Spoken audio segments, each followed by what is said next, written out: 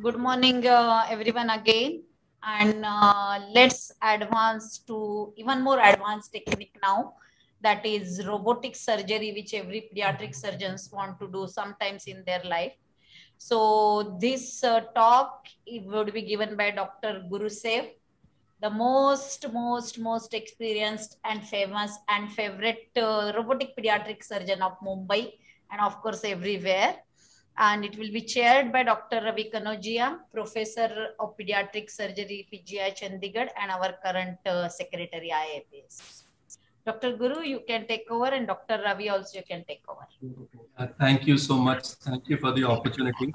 And I must congratulate the Wadia team for organizing such an excellent CME. The program looks very promising, and it is already off to a great start with this morning session on minimally invasive surgery. So I think our previous set of experts have already covered the basics of minimally invasive surgery.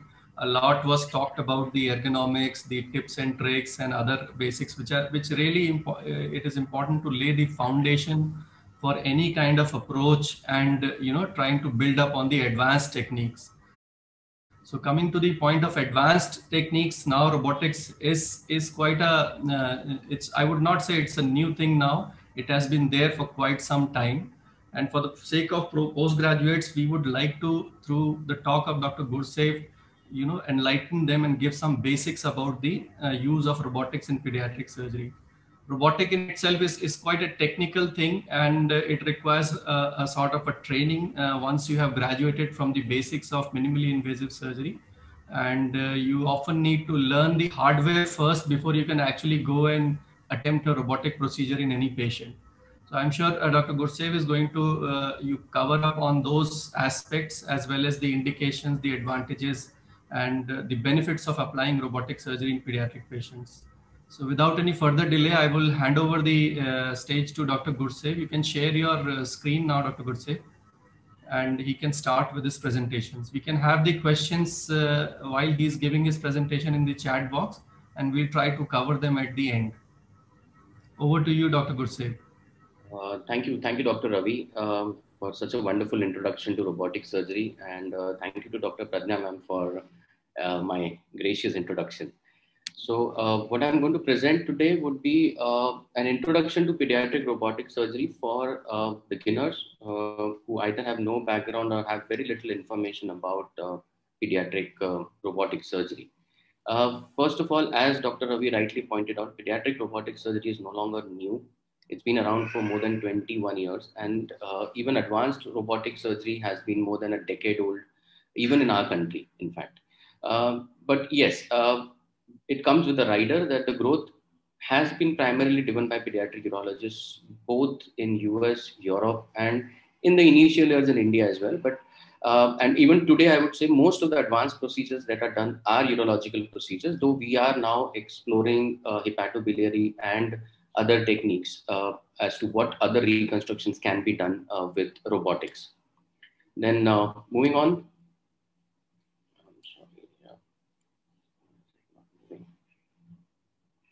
I'm sorry, just give me a second. Yeah. So that was just a timeline of procedures. Like I said, the first pyroplasty was done by Craig Peters way back in 2002. And then we have had advanced robotics being, kind of given a real push by Dr. Gundetti starting from 2008 onwards. Me, along with Dr. Ravi, have a few firsts to our credit. He's credited with the first robotic TEF repair in the country, and I'm really proud of that. But yes, we have been, together trying to push the envelope forward and trying to get more and more indications for robotics, justifiably so. Then the question everybody asks us is, why pediatric robotics? My answer to them is in these first two lines, that robotic assistance is actually ideally suited for pediatric patients. A robot thrives in a confined space. In fact, that's where its origins were in pelvic surgeries in the form of a radical prostatectomy, which was a difficult surgery even to do as an open procedure. We have small organs. We do predominantly reconstructive work, which needs extensive suturing. We don't have the luxury of having too many staplers available to us. And as I already said, non-urological robotic pediatric surgery has been explored at very few centers worldwide. What can be done? Honestly, anything and everything today can be done with robotic within your ethical and skill limits.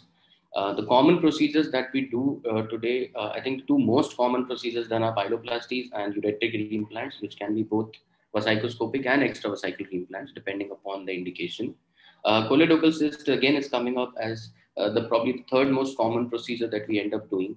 Other hepatobiliary reconstructions like bypasses, hepatic dissections, pancreatic reconstruction, fundoplications, tracheoesophageal fistulas, so elegantly demonstrated by Dr. Ravi. Then duplication cells, bladder neck reconstruction again has given us tremendous benefit of robot, as I'll show in the subsequent video. To be very honest, any procedure which can be done lab today can be done with robot assistance. However, the size does preclude us from the size of the instrument preclude us from going too small. I mean, the smallest case we have done is about a 35-day-old pyeloplasty, and of course, Dr. Ravi has done a neonate as well. But that can be a real challenge, and that's something advanced practitioners, I would say. Then moving on, what is the general structure of a robot? So a robot has three parts. The first part being the main instrument tower. The SI1 had it always has four arms. The SI1, which was third generation robot, had it mounted on a tower.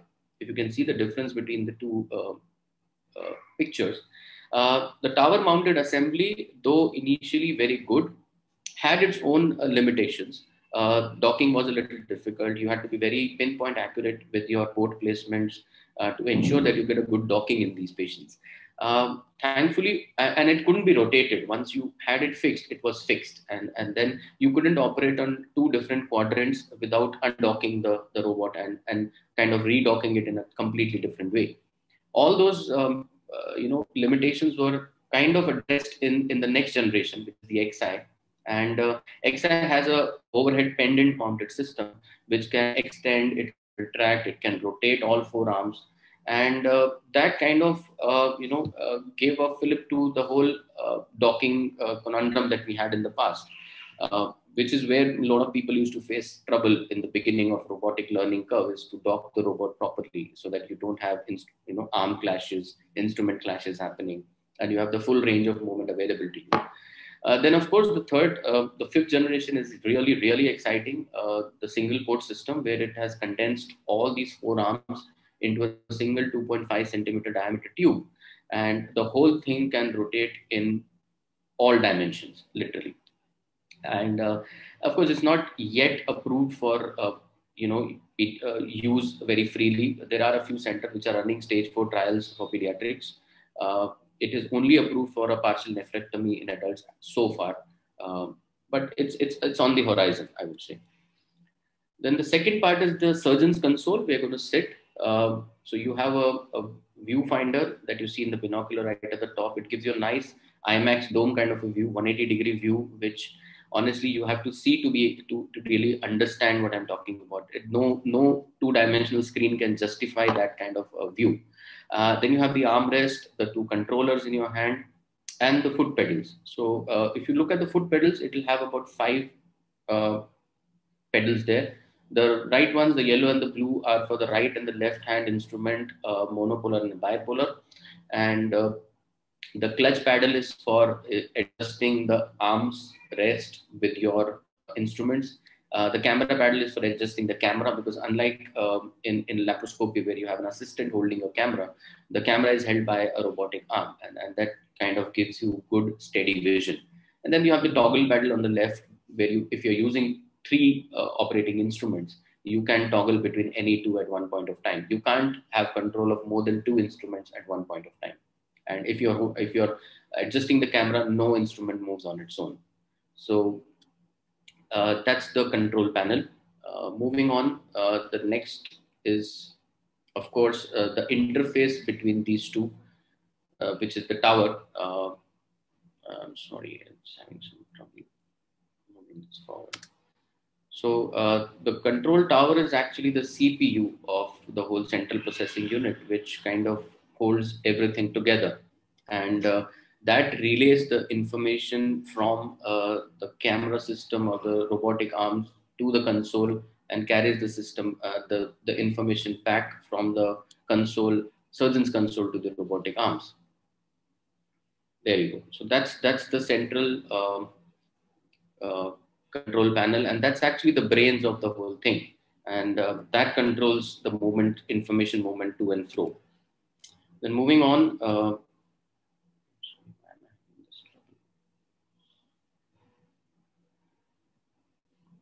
Yeah, so that's how a typical robotic OT setup would be. The patient would be in the center, the anesthesia machine is to his right. This is a typical left pyeloplasty setup.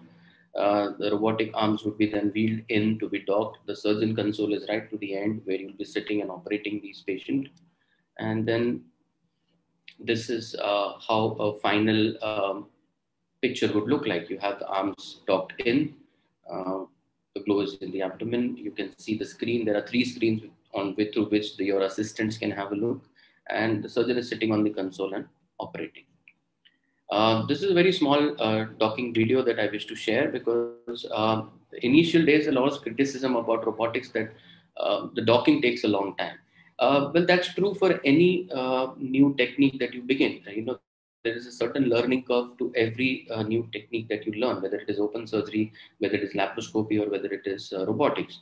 But once you have mastered the technique, once you have had the same set of people working for you, then docking becomes that much easier. Our average docking times for each surgery is now down to about 4 to 5 minutes, whereas it used to take us about 20-25 minutes when we started.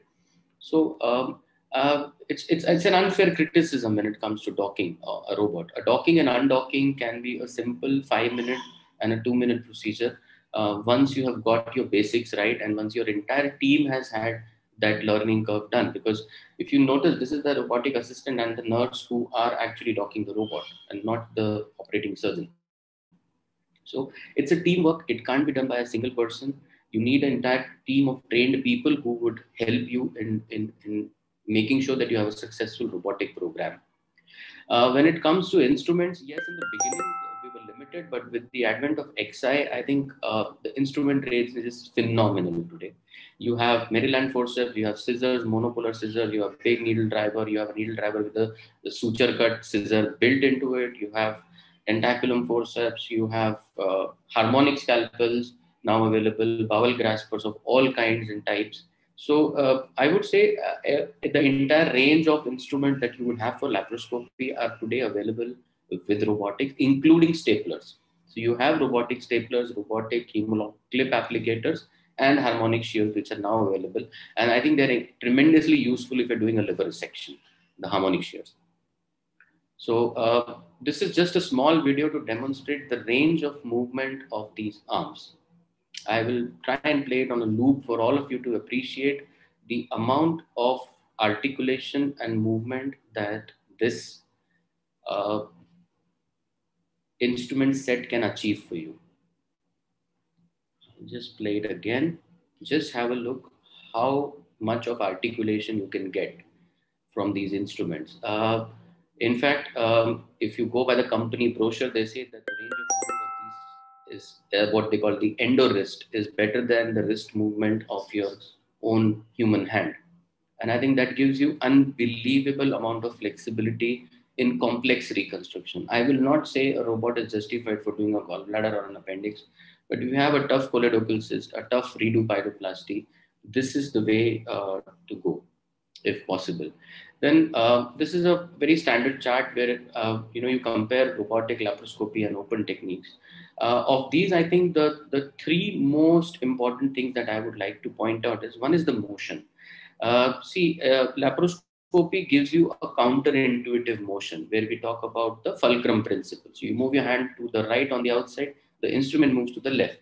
Now, this is an adaptation that your brain has to do, and it's actually a part of the learning curve. Some of them may find it shorter, they adapt very easily. Some of them take time to adapt to it. So in robotic, the movement is intuitive. So if you move your hand to left, the instrument moves to left. You move your hand to right, the instrument moves to right. Second, of course, is the tremors. The tremors are not transmitted because it's a motorized robotic system.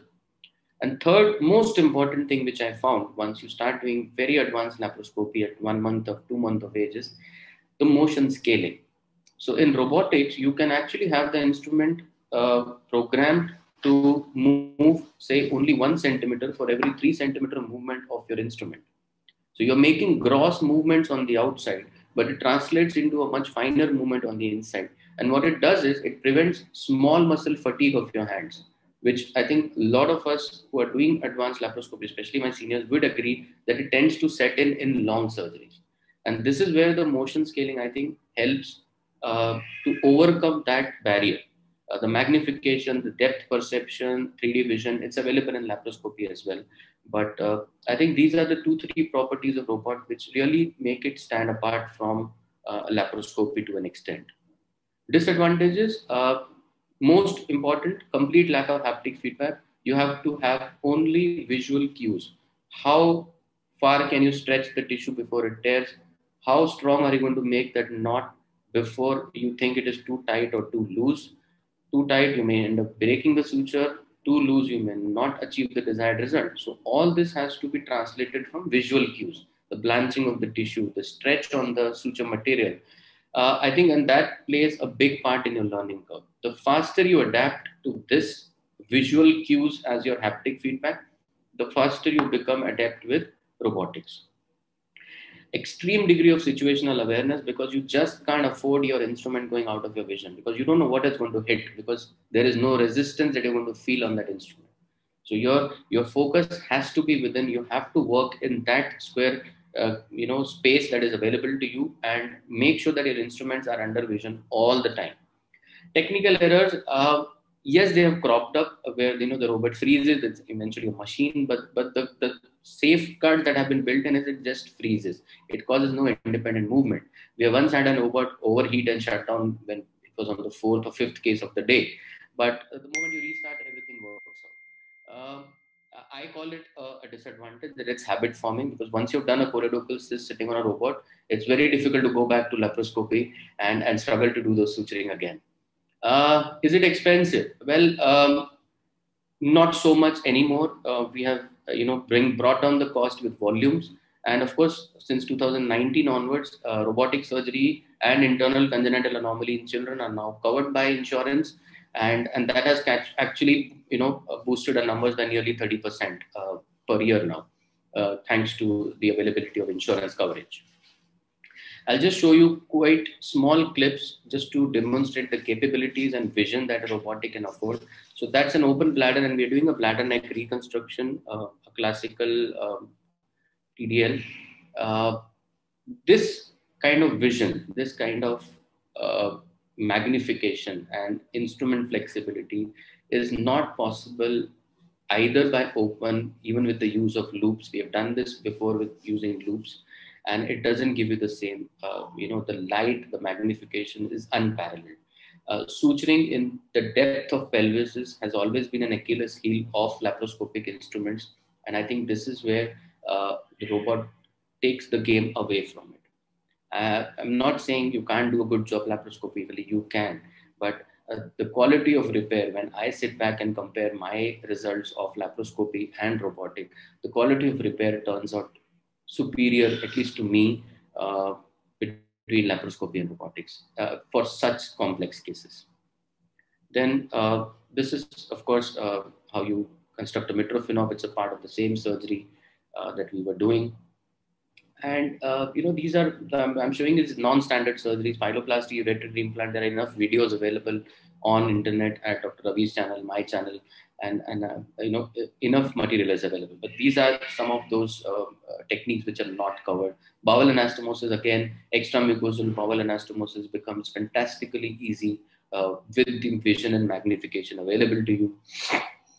And that's how you kind of end up doing that. This is, of course, a Boary's flap that we had made for constructing a complete ureteral reconstruction in a horseshoe kidney with a left-sided ureteral hypoplasia in that boy. And we realized that ureter of no use. And that's the flexibility a robotic platform affords you, that you can actually end up doing this in a fairly competitive way at the end of the day. Why I'm showing you most of the pelvic surgeries is because that is where these articulation of these instruments stands apart from your regular instruments, and the vision stands apart from the vision that you get in open surgeries in these cases. And as I'd already spoken about, that most of our work is predominantly extensive suturing, and I think even to me, intracorporeal suturing was a big step in learning in laparoscopy. I don't know about others, but I think Dr. Ramesh knows this. I visited his center to learn intracorporeal suturing because I found that to be a big step up for me when it came to laparoscopic surgery. And then robotic makes it look so simple. And that's probably because of the articulation. So that learning curve that is needed in laparoscopy for suturing is not so difficult a curve in robotics. And that's because of the aid of the articulation that the instruments provide. And that's the completed ureteral tube then. I think there is a shift of paradigm, and this would be the decade for it. Robotic assistance is the fastest growing technology today in surgery in all fields, whether it is uro-onco, whether it is gynec-onco, cold urology, cold gynecology, colorectal surgeries. Tata is doing a phenomenal job when it comes to colorectal cancer surgery with robotics. Laparoscopy is the standard of care today, but there is evidence emerging that robotic outcomes do match open surgery outcomes, with a benefit of a much shorter hospital stay and early mobilization in these patients. And of course, this is what I talked about earlier. Single port robotics, I think, will revolutionize pediatric surgery, if no other branch. You have condensed that entire tower into a 2.5 centimeter tube with 3 instruments and a camera, which affords you 3-dimensional vision. You can rotate it, put it through the umbilicus, rotate it anyhow you want, and operate any compartment of the abdomen or the thorax, with the advantages that the bigger robots used to give you. I think it's the single port robotics which will change this decade for pediatric surgery. A future is very bright. There are multiple platforms. In fact, CMR's Vertius system has been installed in nearly 10 places in India already. And that actually mimics the 3D laparoscopic experience very much. So people find it much easier to shift onto a Vertius system as compared to Da Vinci, from whatever I have got the feedback from the users of the Vertius system. But there are many, the Medtronic is really around the corner. Titan should be here in 3-4 years probably. And I think once you have competition coming in, the price of these machines are going to go down and will make it more cost effective to buy and operate these machines, and for the hospital as well as for users. So thank you very much. I hope I have answered most of your questions about robotics. And if there are any questions, I and Dr. Ravi would be glad to pick them up from there. Yeah, thank you. Thank you so much, Dr. Gursev, for that enlightening talk. I think the purpose of this session was that if our postgraduates get a 10-mark long answer question in their theory exam, they should be able to answer this after seeing your presentation. And I think you have done a job very well. So with that, I will leave the floor open for questions. There are a few coming in the chat box. Before we go on to the questions for the postgraduates, I think the crux of matter what Dr. Gursev highlighted was that with the robot, the key advantages is of articulation, better suturing, and better ergonomics for the surgeon. One thing to remember is while you are handling the robot is that it is not the robot which is doing the surgery, it is the surgeon who is doing the robot, and robot is just a telemanipulator for the surgeon. And at the end of the day, it is the skill of the surgeon which is going to dictate each and everything happening in the operating theater with your robot.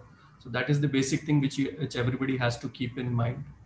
And to add to this, I would say that one of the important future prospects of a robot in your theater with which this technology was initially thought of was of telesurgery. So right now we have the robot and the surgeon sitting in the same room, but I think we are not very far from the future where the surgeon would be in one continent and the patient would be in the other continent. There have been few experimental runs in the world with these kind of procedures where both the people, the console and the patient are at different places, and they have been quite successful. So we will see that sometime soon. There is a question about the CMR surgical, which Dr. Gursev mentioned that do any of us have got any experience with any of these neo robots? I don't. Maybe Dr. Gursev can tell more about that. I have had the experience of talking to those people. I've seen the system per se, and I've spoken to them. So it's more of an open system. It's not a closed system. If any of you have seen a 3D laparoscopic setup, it looks very similar. The screen is distant from you. You have to wear glasses to get that 3D vision.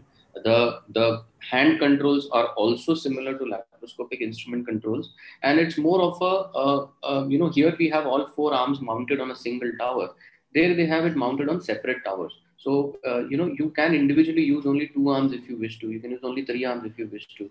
If you have a complex surgery, long surgery, and you want only the camera to be held by him, and you want to do a laparoscopic surgery, so the cross platform compatibility is better with Versius, if that's what you're talking about.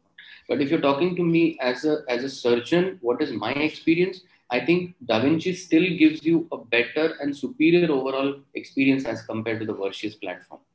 As of now, maybe when the second generation Versius comes out, maybe it will be much better than what it is today. But today, if it is pure robotic surgery we're talking about, Da Vinci still holds the edge.